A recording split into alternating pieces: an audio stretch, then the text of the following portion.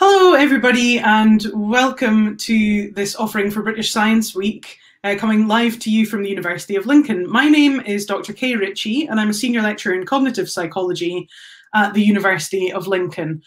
So I work predominantly teaching our students and doing a lot of research on face perception. So I'm going to tell you today about some of the research that we do in the face lab in the School of Psychology at the University of Lincoln.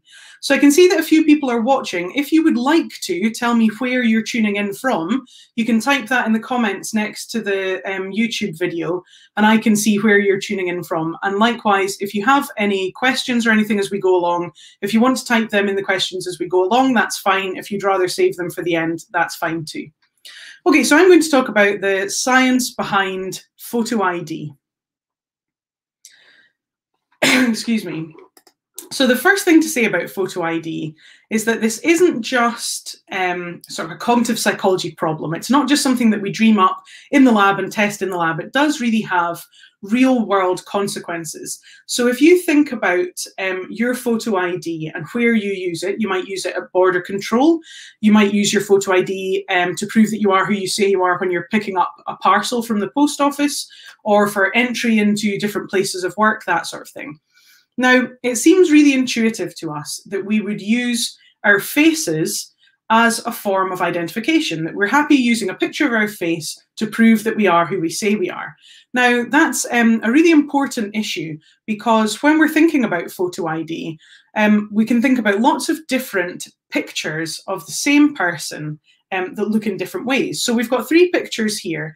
The middle picture is a genuine UK driving license picture. And the question is, does it belong to the person on the left or on the right? Now, you can imagine that's a driving license picture. It could be a passport photo, or it could be any other form of photo ID. Well, the answer is all those three photos actually show the same person. So what we're seeing there is that the same person can look very different in very different images. Now, that's important when we're thinking about photo ID, because as we think about photo ID, we think about the person whose job it is to check our ID. Now, not everyone who looks at your photo ID will immediately be able to see that that's you. So we like to rely on photo ID because we think, yep, I can easily see that that person in that photograph looks exactly like me. I know that that's me. My face can look that way.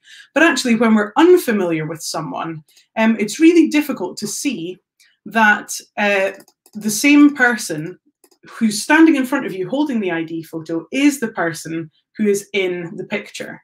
So what we want to do when we're testing photo ID and looking at its utility is that we want to say, well, lots of different people can look really different in lots of different pictures.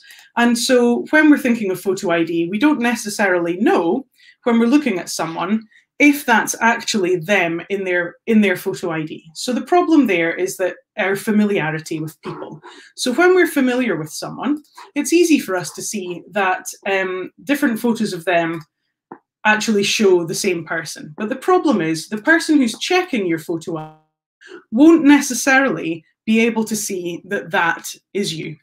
So that's the issue that we have here with this driving license picture and these two other pictures of this woman. She looks very different in the different pictures. If you know her, that's really easy to cope with. But if you don't know her, then that's much more of a problem. And the person checking your photo ID is always going to be, almost always going to be unfamiliar with you. So that's what we're interested in studying, just how different people look different in different photographs, and how unfamiliar face perception is different to familiar face perception. So we have standardized tasks that we use in the lab for these sorts of tests. So here's one, it's called the Glasgow face matching test. And these are two items from it. So the two pictures on the left, these would be presented side by side on a computer screen. And this is our approximation of what sort of photo ID checking task would be in the lab. So we've got these two photos side by side on the screen, and the question is, are those two photos of the same person, or are they two different people? So the two photos on the left there, those actually show two different men, and the photos on the right are two photos of the same woman, and they're taken only seconds apart, but using different cameras. So you can see how just by changing the camera, the angle ever so slightly, you get two quite different looking photos of the same person, even though they're taken within seconds of each other. So that's a kind of illustration of how face matching, we call this a face matching test. So unfamiliar face matching is actually really quite difficult. This would be easy if you knew the person, but because you don't know them, it's more difficult. So typical performance on this test is about 80% accurate. So people are right about 80% of the time. Now, chance there would be 50%, right? Because people either say they're the same person or they're two different people. So 50% being chance, 80% maybe sounds quite good.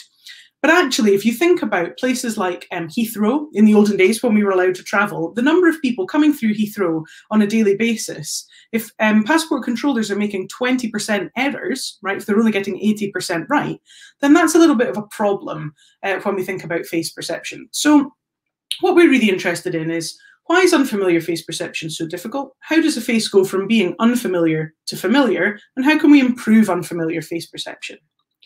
So why is unfamiliar face recognition so hard? That's one of the key questions that we study in the Face Lab here at the University of Lincoln. Well, there are two competing and kind of interlinked problems, and those are the problems of variability and the problems of familiarity. So when you're familiar with someone, you're really good at seeing that lots of different photos show that same person. So if you're familiar with Tom Cruise, you'll be able to see that all the pictures on the left-hand side there show Tom Cruise. And if you're unfamiliar with my friend Adam, then you won't, it might be a little bit more difficult to see that all the images on the right-hand side show the same person. And it's kind of a qualitatively different experience. When you're looking at all those photos of Tom Cruise, there's no problem. You just say, yeah, those look like Tom Cruise. I can't really articulate what it is that's common between those pictures. They just all show Tom Cruise. Whereas if you're looking at the pictures on the other side of the screen of the unfamiliar chap, you might have to inspect those images a little more closely in order to be able to tell that, yes, those definitely show the same person. So the problem there is familiarity. We're good at noticing that it's the same person in different photos when we're familiar with them, and poorer at it when we're unfamiliar with them. But the other problem is variability. The same person can look very different in different pictures. So once you're familiar with that person's variability, you're familiar with their face, right? So when you're familiar with someone, you've known them for a while, you've seen their face look lots of different ways. Whereas when you're not familiar with them, all you've got to go on is the way they're looking right now and that picture that's in their photo ID. So one of the reasons why we might be so bad at unfamiliar face perception is because we've not learned all the different ways that this person varies. And so some of my work has been focused on understanding how we learn what new people look like. And so in this particular study, what we were interested in seeing was, okay, we say unfamiliar face perception is problematic because we can't cope with the variability of the same person between different pictures. So what if we have to experience enough of their variability in order to learn them? So to test that, what we did was we gathered images from the internet of the same people. So these are all 4 photos of the same person, and he's chosen to be unfamiliar in the UK. This is an Australian pop star who we're not familiar with here. So we can go on the internet and get lots of different pictures of him that we're allowed to use for research purposes. And so there we've got a high variability set of images. So what I mean there is he changes in age, his hairstyle, bit of changes in head angle, facial expression. He's maybe getting a bit older. He's a bit thinner in some photos than others. It's also a different camera, different lighting across all of those different images. And then what we can do is for the same people, we can download lots of very similar looking images, and we call these the low variability images. So here what we've got are lots of different stills of the same video of the guy talking into the camera. So it's the same person, but now the variability is restricted. So he can still move his head, he can change his head angle, he can change his facial expression, but he can't age or change his hairstyle, the lighting doesn't change, the camera is the same, etc. So now what we've got is a much more restricted variability. So we call these the low variability images. And the question is, what happens if we ask you to learn someone either from their high variability images or from their low variability images? And this is exactly what we did in our study. So we showed participants lots of different people, and we showed those people with a name. So if you were a participant in our study, you'd get a name at the top of the screen, and then you'd see 10 images of someone, and you're just asked, learn that this person has this name. And then for the next person, you'd get the same thing, their name and 10 photos of them. And half of the people you learn from their high variability photos, and half of them you learn from your low variability photos. And so the question is, who have you learned better? Have you learned the people from the high variability images better than the people from the low variability images? Well, that is exactly what we find.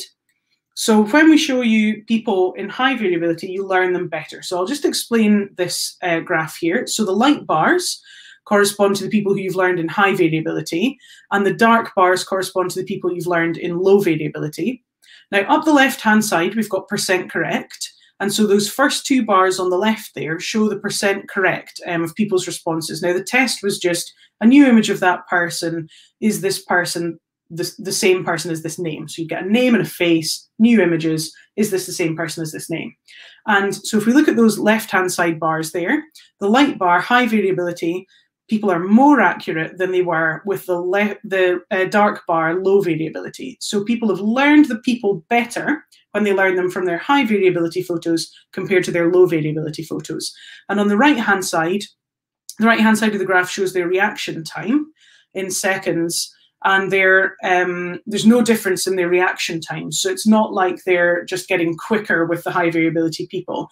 That's not it. They're getting more accurate with the high variability people with no difference in their reaction time. So what we're arguing there is that we know that we're poor at recognizing the same person across different photos when they're unfamiliar to us, but we're good at it when they're familiar to us.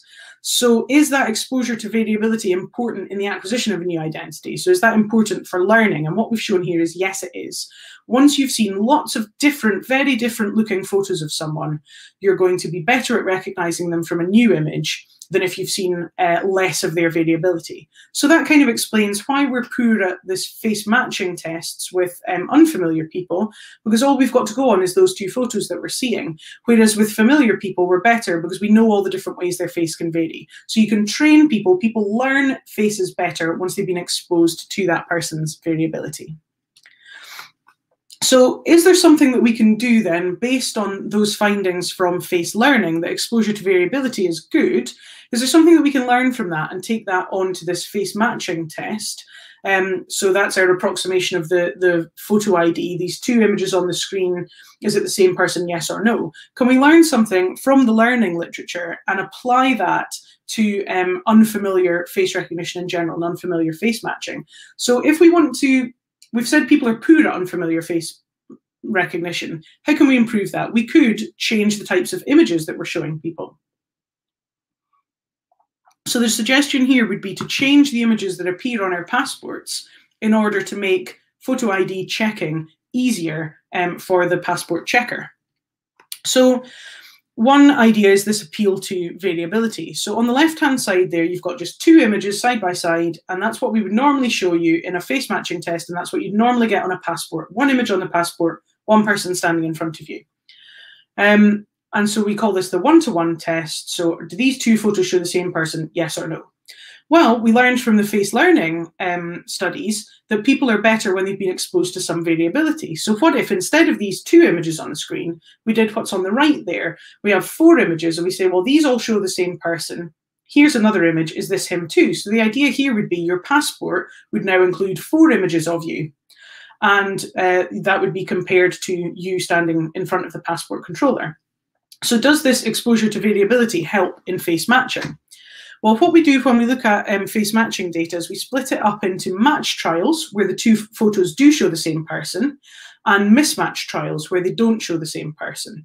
So here this would be, a match trial would be in the two image condition, they both show different people, and the four image condition, a mismatch trial would be the four images all show one person, but the target is a different person. So we've got match trials when it shows the same person, and mismatch trials when it shows two different people. What we've got down the side of this graph is percent correct. So the blue bars here are for one image and the pink bars are for four images. And so what we know here is that when we provide four images, people get better at saying, yes, it's a match, right? So their performance has gone up in the pink bars on the left-hand side compared to the blue bars. So showing four pictures of the same person makes it easier for you to say, yes, this is the same person. But we also get this sort of accompanying fall in performance for mismatch trials. So when you've got four photos of someone and it's not them, you're still more likely to say, yes, it's them. So you get the mismatch trials wrong. So what we see is that instead of improving performance, providing 4 images in this matching test actually makes you say yes more. It's like, say, gosh, he looks like that, and that. Okay, well, this is him as well.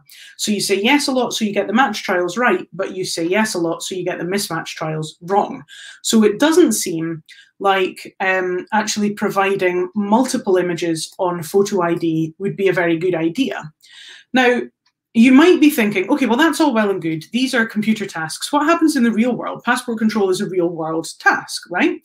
So it's okay, we've tested that too. So what we did was a study with our students. And what we did was we asked our students to go out into the world armed with either a photo of them, a photo of someone who looks a bit like them, that would be the mismatch trial, or 4 photos of them, or 4 photos of someone who looks a bit like them. And what we found was that actually increasing the number of images didn't help at all. So these pink bars, the 4 image bars, are not significantly higher than the blue bars. So providing 4 images didn't make you better at saying yes when it is a match, and it didn't make you better at saying no when it is a mismatch. So actually it looks like providing multiple images on photo ID is probably not the way to go to improve performance. But there's other ideas of what we might be able to do with the images to improve unfamiliar face performance. So another idea would be to use face averages. So by face averages, what we mean is taking multiple images of the same person and averaging them together. So you can see on that left side image there, what we've got is lots of blue dots that are kind of marking out the important points of the face, where the eyes are, where all the different parts of the nose are, where the mouth is, where the chin is, etc. And so we put those, we call them landmarks, we put those landmarks on lots of different images of the same person's face, and then we can average them together. So what we get is an image that looks like the image on the right-hand side there, where we've smoothed out all the differences between the images of the same person. So the average is smiling, which means that most of our images of this person were smiling. But what we get rid of is sort of changes in head angle, changes in lighting, any changes that are not specific to the person, but that are specific to the photo. And what we get left with is everything that's just person specific, not specific to any one photo. And so that should give us a better idea of what that person looks like, a better representation of that person. So some people have argued maybe we should be putting face averages on passports, since they should be, in theory, better than any one individual image. We could put a face average on a passport, and maybe that would help face matching performance. So we've tested that too. We tested that in our live tasks. So our students went out either with an image of them or an average of them, or an image or an average of someone else. And what we found was, again, just nothing going on. So in fact, numerically, people were a little bit better with the single images rather than the average images. So it looks like, so that again, that's percent correct down the side. Our match trials is when it shows the same person, mismatch when it shows 2 different people.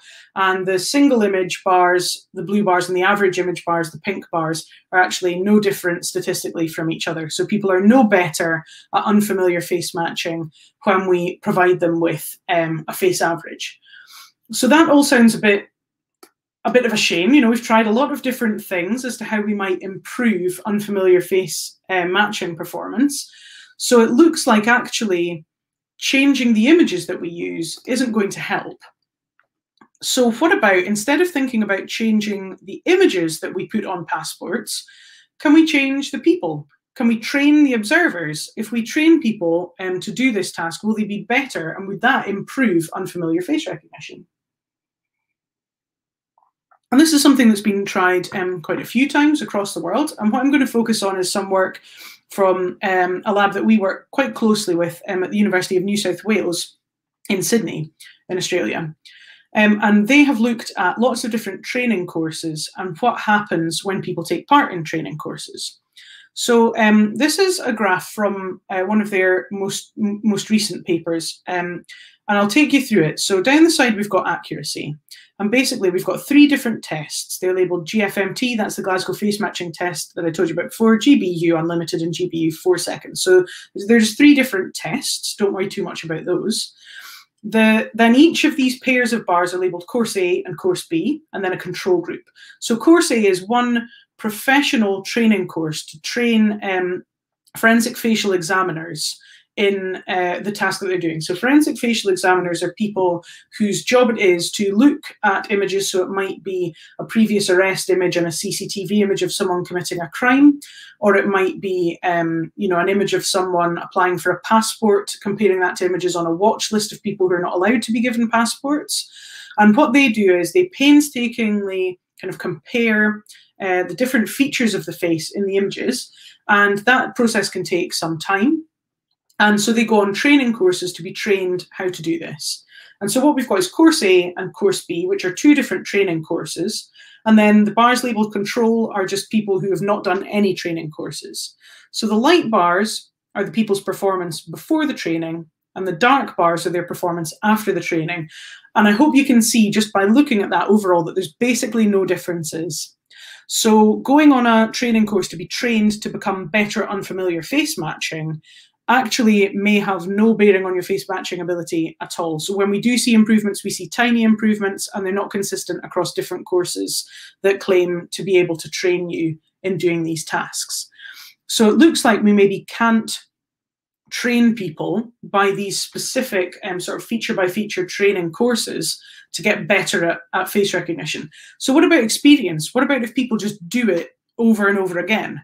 Well, here's another paper by the same lab at the University of New South Wales. And what they did was they tested passport officers and they tested students. And they looked at different measures of unfamiliar face matching, face recognition ability. And so here's some more graphs. What we're seeing here is the top graphs are showing you their accuracy in terms of % correct, and the bottom graphs are showing reaction time. The dark bars are passport officers and the light bars are students. And what you're getting is sort of two different tests, which are target versus 2-year photo and target versus official ID. So that's why the bars are clumped together. But essentially, if you look at the top bars for match trials and mismatch trials, only in one test are passport officers outperforming students. So these are people who do this task every day, and they're outperforming the students only in sort of one part of one task. And if we look underneath at the graphs labeled C, those are the reaction time graphs. And what we're seeing is that the passport officers are taking a lot longer to come to a decision.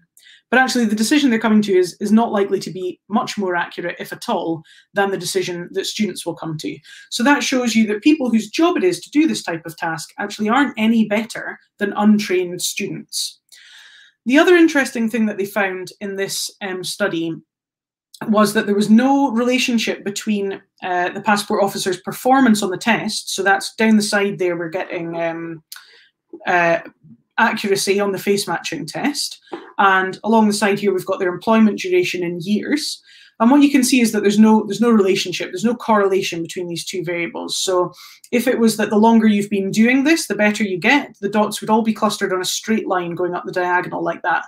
But they're actually just all over the place. And what we can see is some people have been doing the job for under a year and are quite good. Some people have been doing the job for over 20 years and are performing really quite poorly on this test. So there seems to be no relationship between actually doing this as your job and being sort of any better than untrained students. And the most interesting thing, I guess, is that it doesn't matter how long you've been doing it for, that doesn't correlate with your ability to do the task. So if people are poor at the task, they can't be trained, and doing it for years and years and years doesn't make them any better, what can we do to improve unfamiliar face matching? Well, one thing we can do is, what we can see from this graph is that some people are just good at this. Some people are just better than others at this type of task. So that's quite interesting. And what we say is that face recognition ability lies on sort of a spectrum. So there's some people who are really, really excellent. You might hear them sometimes referred to as super recognizers. In fact, the Metropolitan Police have employed super recognisers to try and spot criminals in CCTV and things like that. So these are people who perform extremely well. They never forget a face. They describe it being a little bit awkward because they might recognise someone who was briefly in their primary school class, and 20 years later, they'll see them in a supermarket and go up to them and talk to them as if they know them. And the other person thinks, that's a bit scary. Who are you? How do you recognise me? So these people are just really very, very good at recognising faces. Most of us then lie somewhere in the middle. And then there's another group of people right down at the bottom who are very bad at recognizing faces, even faces that are familiar to them. And those people are described as having something called prosopagnosia, which just means sort of face blindness. So that's usually as a result of some sort of form of brain damage, or sometimes people are born with this condition where they can't recognize faces. But that's quite uncommon, as is being a super recognizer. What's much more common is that most of us lie in the middle of this spectrum of ability. But what you can see from this graph of the passport officer's ability on the face recognition task is that some of them just do really well, irrespective of how long they've been doing the job, so irrespective of how much experience they have. So what we could do is we could use that knowledge that some people are just going to be good at this test, and we could use that while we are recruiting people, right? So instead of just saying, well, we'll recruit anyone and train them to be quite good at the test, what we'd rather do is say, well, at the recruiting stage, we'll administer a face matching test. And if people are good at it, those are the people who will then go on further in the recruitment process. And that's actually what's being done already in Sydney with this group who've done this work at the University of New South Wales. They're working with the Australian Passport Authority, and they actually do now screen applicants for passport roles, and they screen them for their face recognition ability at the point of recruiting them. So we know we can't train people, we can't change the types of images on photo ID. So what should we be doing? Well, we should just be picking the people who are already quite good at this sort of test. And that's exactly what they're doing in Australia now. Okay, there's one other thing that's very curious that does seem to sort of have a training effect on people's ability to do face recognition tests. And so this is something that we've done with our students based on an old paper by Andrew Dowsett and Mike Burton. So what we do here is we get people to do a face matching test in pairs. So I'll explain this little figure to you. At slide one, time one, when they're doing the task on their own, so there's 4 parts of the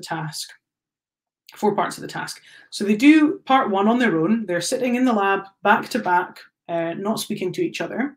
Then time two, they're asked to do the next block of face matching trials together. So they're asked to both come to the same computer, look at each pair of faces and make a decision, is it the same person or is it 2 different people? Make that decision together, discuss their decision and come to a joint decision.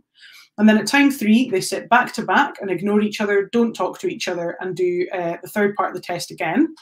And then a week later, what we did was we emailed people a week later and asked them to take part in the task again. So now we've got a sort of week delay condition. And so we're interested in seeing what happens when you perform the test in pairs. Well, actually, something really, really interesting happens. So by doing the task in pairs, everyone gets better than they were when they did it alone. But what's really interesting is when we look at the high performers compared to the low performers. So in each pair, there's just going to be one person who does a little bit better at the task than the other person. So we call the person who's done better the high performer, and the person who's done poorer, we call them the low performer. And what we do is we split up their data and we look at that differently. And it's really interesting what we find. So what we see is that, so again, down the side here, we've got % correct. And we have our high performers, and then the grey bars are time 1, pink bars are time 2 when they do it in a pair. Light blue bars are time 3, so doing it on their own again immediately after the pair. And dark blue bars are time 4, so doing it on their own again, but at least a week after they did it in the lab. And what we see is that these high performers get better when they're working with someone else. So they get a little bit better by doing it with someone else. But overall, their performance is they're steady eddies. They're doing pretty well on this task all the way through. The really interesting thing comes when we look at the low performers. So they start off in time 1 being really quite poor, a lot poorer than the high performers were at time 1. So the high performers here were up around 80%, and these low performers are lower than 70%. So they're doing quite a bit worse on the task. Doing it with the other person boosts their performance and they get really, really good. But the interesting thing is they stay good. So when they go back to doing the task on their own immediately after the pairs session, they're still good at it. And even over a week later, they're still really good at doing this task. And in fact, by time 3 and time 4, there's no difference between the high and the low performers. So that's really interesting. Something's going on when we do this kind of task with someone else. We're discussing our answer. If you're the lower performer, now bear in mind the high and low performers don't know which one's a high and low performer. We just ascertain that afterwards by looking at their data. Somehow the low performers are learning how to do this task just by speaking it through with the high performers. So they're learning something about how to do the task, and that's actually increasing their performance on it. And not only do they get better when they're doing it with someone else, they stay better when they do it again immediately afterwards on their own, and then they stay better when they do it a week later on their own. So there's something happening when you do this sort of task with another person. You're just getting better at it. You're learning somehow from the other person how to do this task. So we think that's really interesting. What we don't know is why this works. We've tested a lot of different things that could be sort of an explanation for the effect. None of the things we've dreamt up and tested actually explain the effect. So if you do have an idea of what might be driving this pairs effect, please feel free to get in touch and let us know. We'd be really keen to hear any ideas that anyone has. But that looks to be a seemingly sort of foolproof way of training people. If we can't put people on a professional training course to make them better at the task, what we can certainly do is pair them up with someone else, and they should then get better, particularly if they were a poorer performer to start off with. Okay, so that's a bit about sort of general performance with regular photos of people in terms of photo ID and unfamiliar face recognition. But there is a new problem for photo ID, and that is face morphs. So a face morph is a sort of blend of two images of two different people. So the idea might be if I'm a criminal and I'm on a watch list and I'm not allowed to apply for a passport, I could get a photograph of me and a photograph of my friend who looks a bit like me, morph them together. So we've now got a photograph that looks enough like my friend so that she can then apply for a new passport in her name, and that this blended image, this morph of the two of us, looks enough like her for her to be issued a new passport in her name. But the image also looks enough like me for me to then take her passport from her and use it when I'm crossing borders. So this is a real problem. This is something that real criminals are really doing. And so it is a real world problem for border control, for photo ID, and for face recognition. So what do these face morphs look like?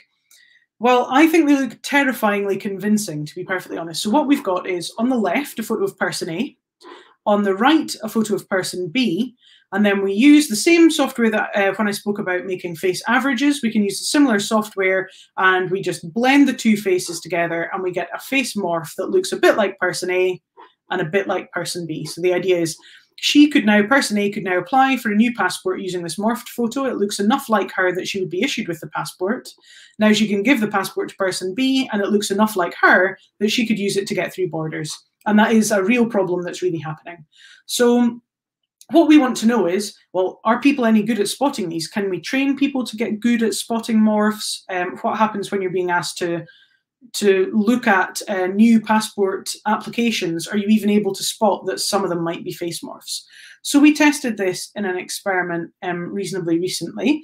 And what we had was, over time, you just saw a stream of images, one image at a time on the screen, and you're asked, is this a morph, yes or no? Is this a morph, yes or no? Or we can ask you on a scale of sort of definitely not a morph to definitely a morph to rate sort of how morphy you think these pictures look. So I'll let you have a look at those just for a few seconds and see if you can spot if there are any face morphs there. So if you were doing the test, you would just see them one at a time. Is this a morph or not? Is this a morph or not? Well, these are the morphs. So there were actually 4 face morphs there. The others are just images of people.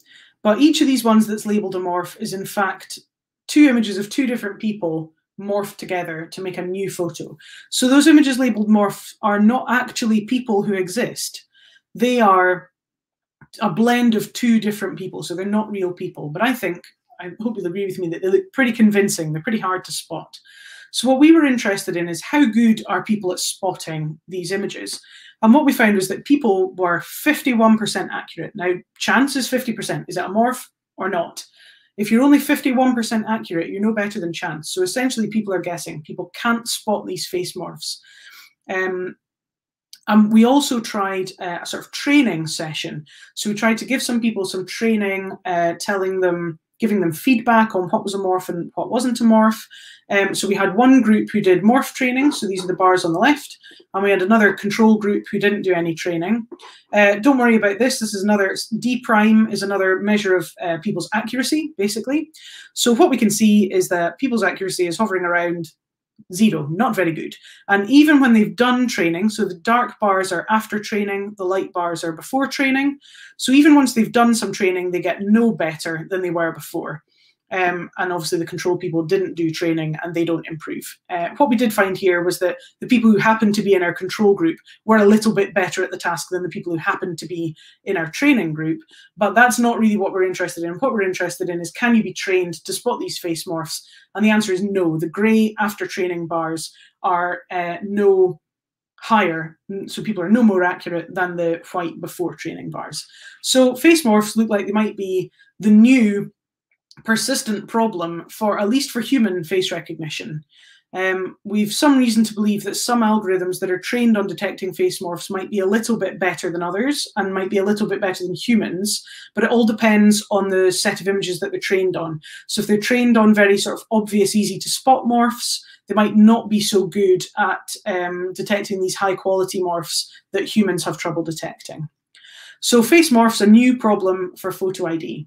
So that's about sort of wrapping things up.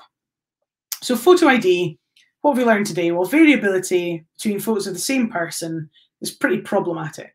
We can learn faces from variability. That involves some sort of memory, but variability or averages don't actually help in face matching. Now that might be because those tasks don't involve any memory, but that's a story for another time. So people can't be trained. We looked at professional training courses. We looked at how long people had been doing a face matching job. And it looks like people can't be trained to get better at face matching, at unfamiliar face perception. But it looks like performing the task in a pair might actually help. We're not sure why. So that's an area for future research. And of course, face morphs that pose a new problem for photo ID. And that's something else that we're keen to keep looking at in terms of our research here at the University of Lincoln in the Face Lab in the School of Psychology. So I hope that's been relatively interesting. Thank you very much for listening. And I will just pause for a wee minute to see if anyone has any questions.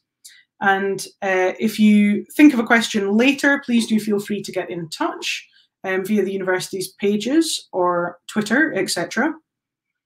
So I'll just leave a couple of seconds to see if anyone has any questions. And if not, we'll say goodbye.